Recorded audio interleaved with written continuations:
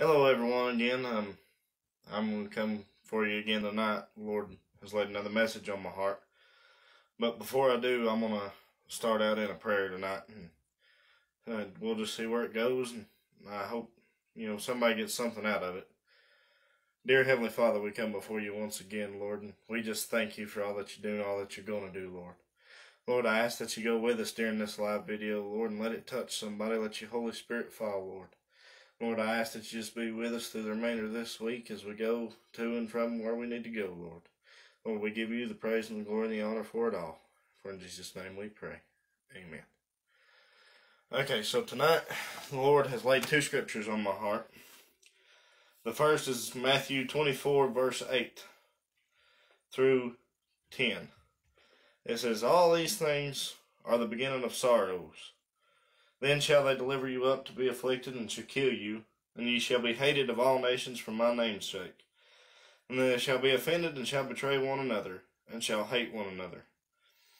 And the Lord laid it on my heart just now to go back up and read verse 4 through 7, and on down to 10. And it says, "And Jesus answered and said unto them, Take heed that no man deceive you.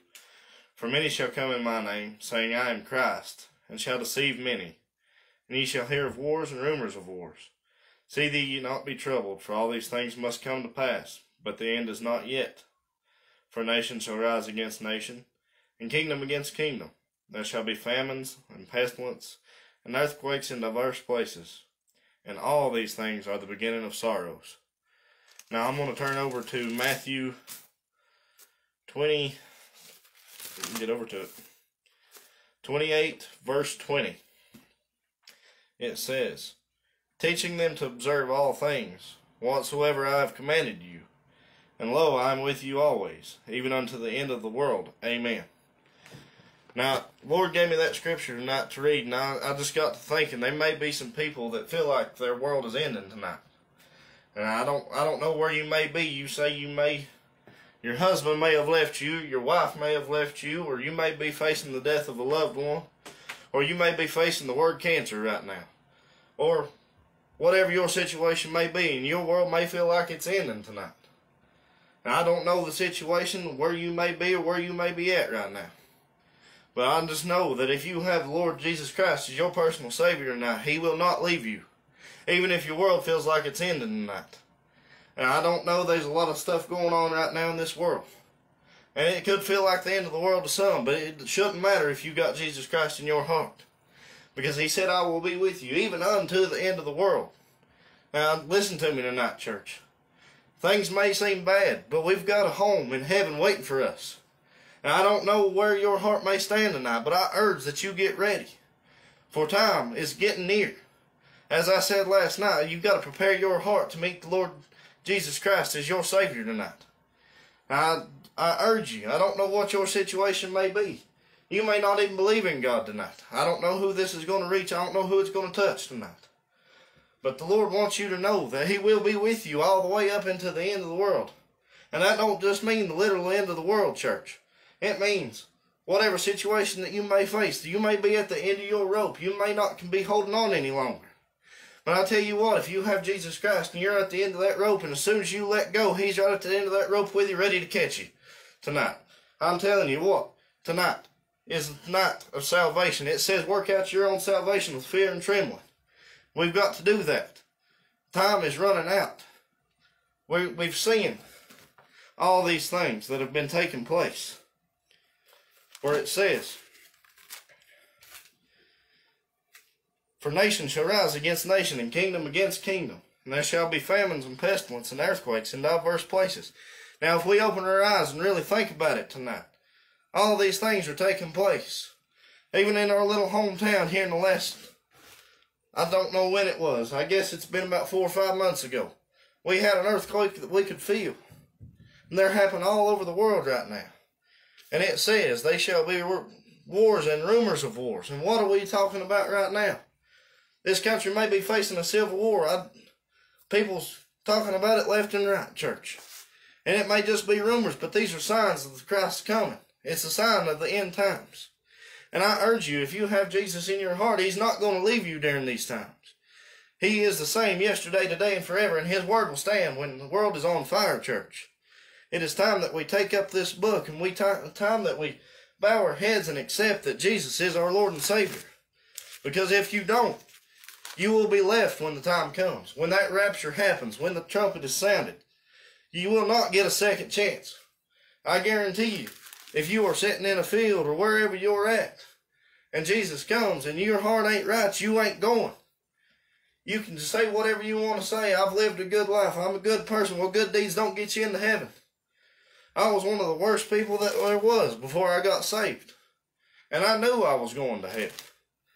But there's some people out there that's so brainwashed by today's standards that they say I can live a good life and, be fine. I can get into heaven. Or whatever the case may be. No, you can't. It takes being born again. It says, lest a man be born again, he shall not inherit the kingdom of God. Now think about that tonight. Are you where you need to be? Do you have Jesus up until the end of the world? To the end of your world? You may be facing some difficult things right now, but I promise you, Jesus is with you. Now, we were talking about giants the other day. Some giants can make you feel like you have reached the end of your world. There's some big giants out there. There's fear, there's anxiety, there's depression. Lord knows there's a number of other things. But our whole nation is being covered up by a giant right now. But you got to remember that the God behind you is bigger than the giant that's in front of you. You've got to take up your 5 smooth stones, and you've got to slay your giants. Because God will be with you every step of the way, even up until the end of the world, church. And I'm telling you tonight, it is time to get right and time to get back to God. Our nation has got so far out of whack that us Christians don't even know where to begin. I'm telling you, it starts with us. We can't just sit back and say, oh, Lord, Trump will handle it, or Joe Biden will handle it. No, we can't do that. We've got to take a stand for our God. He said He will never leave us nor forsake us. And it's time for us to take a stand. Now, you may be somewhere tonight that, you've got really bad news. If you had a really bad day, it may seem like your whole world's falling apart. I don't know why the Lord laid this on my heart, but it is Veterans Day today. And I'd like to thank everyone that has served. But I know there's plenty of men and women out there that haven't served, that is taken on by depression, and plenty of ones that have. Now, I want you to think about it tonight. You may be sitting there debating on ending your life. It literally could be the end of your world. But I just want you to know that Jesus is sitting right there next to you. And He don't want you to give up. He wants you to hold on. He wants you to turn around and say, God, I give it to you. Because that's what we have to do, church. We can't just let the enemy win. Because if we let him win, then what did Jesus die for? He died for me and you. To be victorious. To see the kingdom of heaven. I promise you, the kingdom of heaven is going to be beautiful. And it's going to be coming one day. And it's going to be coming one day very soon. We've got to, keep pushing that course. Wherever you laid that cross down, way back yonder down the road, you need to go back and get it and start driving the course again. We can't just sit here and mope around and feel sorry for ourselves anymore. It is time that we get back to the true Word of God, church.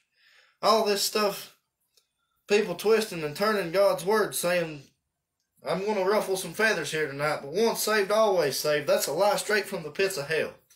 And I can promise you that. It says it can find you in a backslidden state.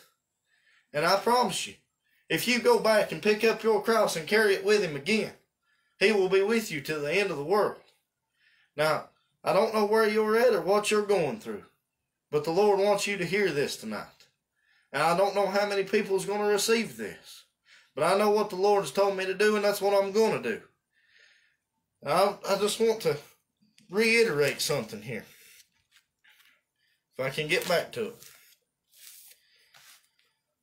When we were talking about the signs of the end of the ages, it says, then shall many be offended, and shall betray one another, and shall hate one another.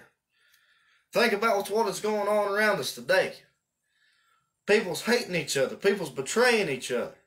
Time is drawing near. And if you don't have Jesus, it could be the literal end of the world, church. We don't know. But I can read the signs and the times that we're living in. And today is the day of salvation. Not tomorrow. Not the next day. Today. Each new morning brings mercy. It says God's mercy is new every morning. And I suggest that you find Jesus in your life so he can be with you up until the end of the world. And that's the message the Lord has laid on my heart tonight. And I hope it's helped somebody.